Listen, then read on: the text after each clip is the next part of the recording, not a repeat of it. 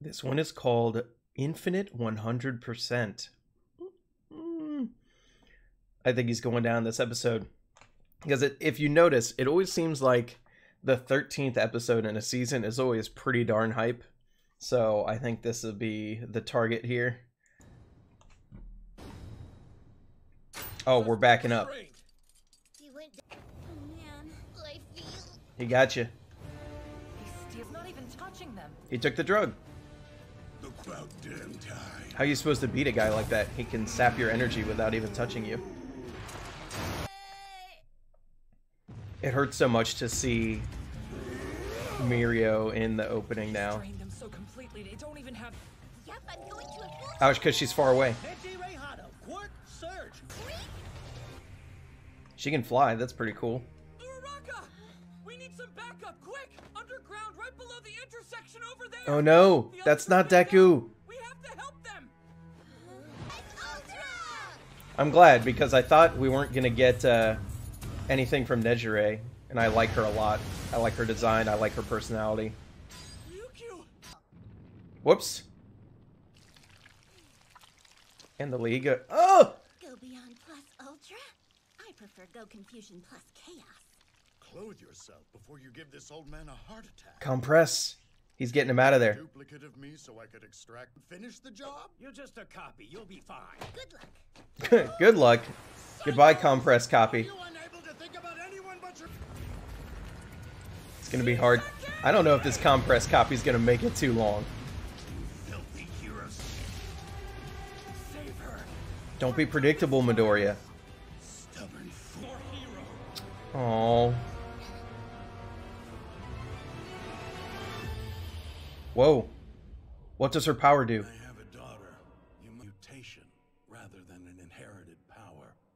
I hear it's extremely rare, but it happens. Well, okay, hold up here.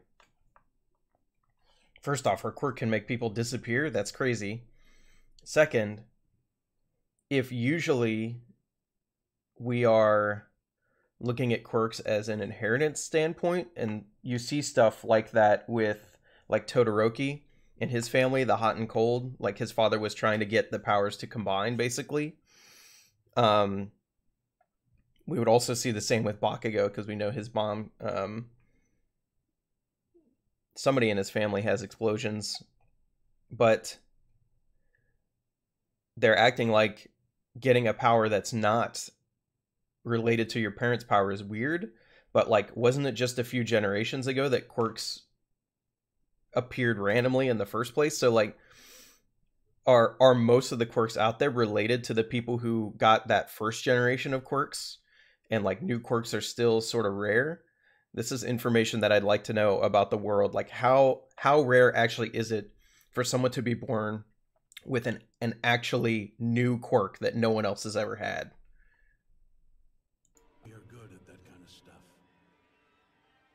Similar to my quirk. The boss told him to do this? Say that. Barely. It's like elimination. Something unbelievable. The power to rewind. What?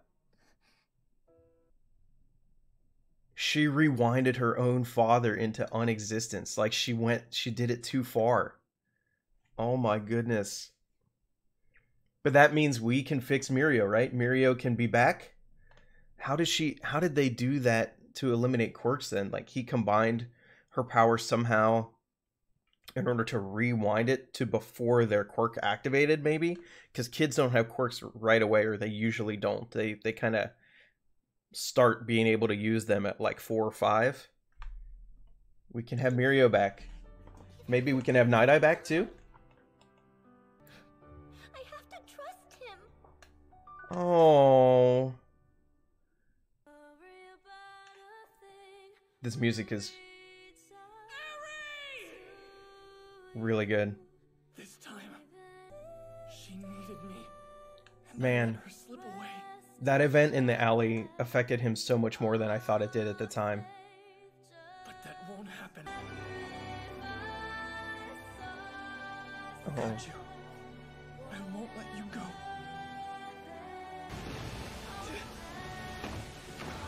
This really slow version of You Say Run is really, really good.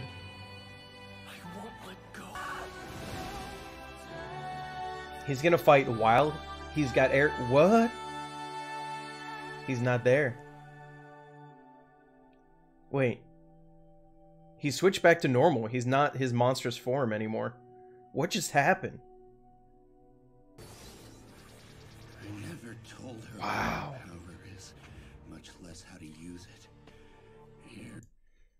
His power is so overpowered. Like, he just straight up was like, oh, my arms hurt. Boom. Brand new arm. Belong to me. She figured out how to use her power by her own control. All those 100%. years he was experimenting on her. If I had, my leg would be. Ooh. Ah. In order to realize, At least for the time being, His power's still active. he's not going to target and escape. What? We can't let him. Yeah. The life force draining I power. want to move, but I'm so Chisaki's got it now, too. weak. Deku, I have to do something and help him. Let's go, Uraraka. Future, except the one you create. There's no future except the one you create. These kids, Smash that future! they're so good.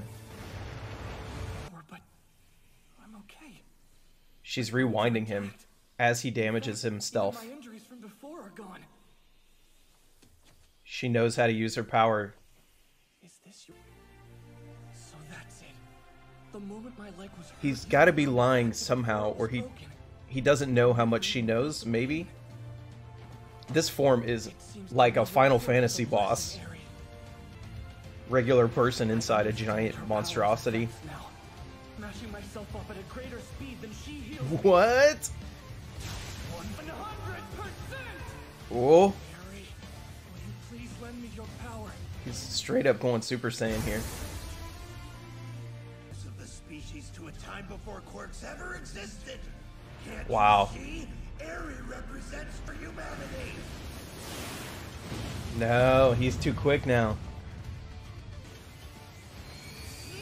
So Midoriya has to go on the offensive, basically to stop himself from being rewound too far. What's Compress doing? Well, Go on, Ara! yeah. I mean, he's dead. That he is spiked all the way through his abdomen. Stronger. Jeez, we lost. Does this mean okay? Jesus. So now here's the deal. Because Deku is able to use 100% right now for this battle while she's with him, does that mean it's going to increase his progress? Because I've been saying he has a long way to go to replace All Might, right? But if this fight allows him to fight at 100% and basically push his body and his quirk farther than he would normally be able to under normal circumstances, can't he make both himself and All For One stronger, like in a much shorter time frame? I think this will be a nice little power boost later for Midoriya, because we know he's going to survive this fight. Make it happen. Just wait. So Chrono's been his right hand for quite a long time. There'll be no stopping the Shie has this. She's a child. So he considered it at first a business dealing just to get the Hasaikai back on top, but now that the old man is out of the picture, he's changed his mind. He just wants to eliminate quirks. The idea of making an antidote is far from his mind now. Place here. Oof. He put him in that coma. You don't. I owe you everything. He put him together You wrong. were strong with those pops. So he didn't even want to kill him. He just wanted to take him out of the picture to show him what he could do. Why doesn't anybody? Ah, the glowing from his eye. It's awesome. Wow, that's so messed up. How can I calm my... Save everybody! What? This is like One Punch style. Like, what is even happening right now? What? Chisagi doesn't even know what happened. Oh my goodness. Look at Midoriya.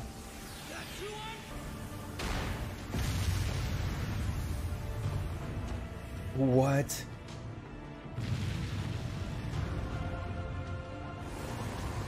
Isaki succeeded and escaped. No. Midoriya lost his life. You didn't expect Midoriya to be able to be at 100%. Even so clearly. Look. Look at him. Shizuki's done? This can be changed. That means All Might might not die either. It's already been decided. That's that future! Is that the end of the episode? Wait, what? What were those shots at the end? Stand by. There was like a frame of Midoriya, and now we have... That's Nighteye.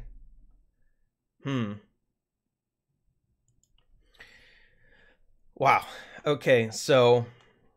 There's a lot of stuff to go over from this episode, actually. It's raised a lot more questions than it answered for me. So, first off, if Eri actually does know how to activate her power, but not turn it off, how's Midoriya going to get out of this? Because right now she's rewinding him constantly, and he's only basically staying in existence because he's continually using One For All at full power and breaking his body. But eventually...